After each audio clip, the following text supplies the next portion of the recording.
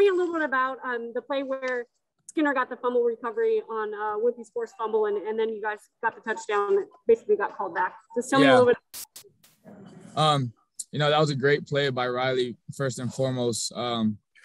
Selfishly and biasedly, I think they let that play go, and then go back and review it after, which would have helped the Broncos a lot. But, at the end of the day, it is what it is. We still got the ball back, and we just need to do a better job of finishing both, offense and defense. Obviously, Jaylen Warren ran for over 200 yards tonight. What specifically was he doing that made him a little bit more difficult to get a hold of and getting those extra yards tonight?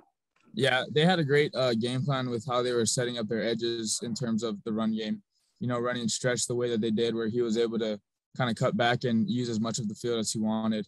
But like I said, the adjustments we made at halftime, if we could have just got to that sooner and done a better job of stopping, their run game and finishing tackles, with him going backward instead of making a tackle and him still falling forward for 2 or 3 more yards.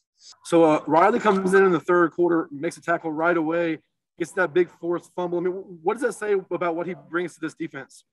Oh, yeah, a ton of experience. We've been here just as long as each other, so we've played a lot of ball. We've seen a lot of things, have a lot of in-game experience, and just the leadership and physicality that he plays with, it showed up right away.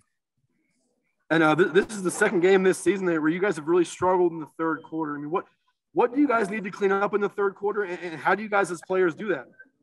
Yeah, right now I don't really have a good answer for you. We'll look at how things went, watching the film and things like that and see what we have to do going forward.